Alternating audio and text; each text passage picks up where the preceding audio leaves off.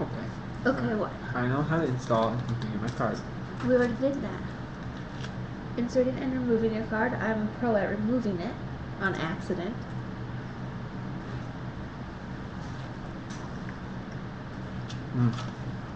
And you Like, did I submit, but you can go ahead. Good Good job. Punch up your timer.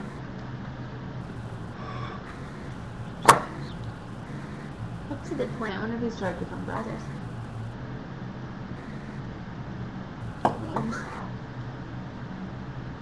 Good night, Elise. Good night, Elise. Thanks for stopping by. It's early for you to go to bed, Elise.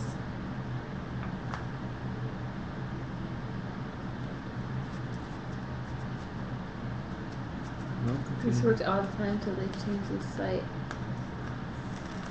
That's why you need to. That's why you need to email Jacob, because he's the guy that redesigned the site, and he might know of a problem. Maybe. Night, Elise.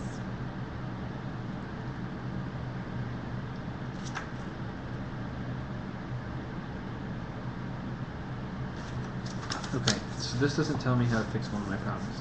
One of my problems is it says there's an update for the card, and it won't update. Call Sprint. Let's try it again.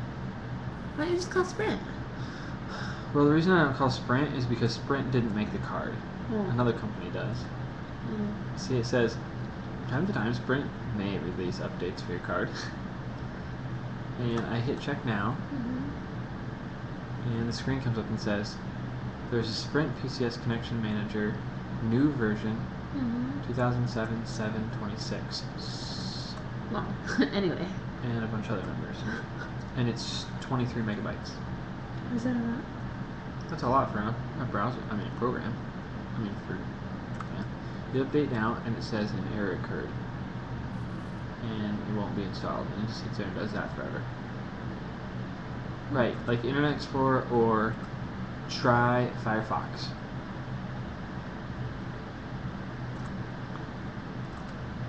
So let's try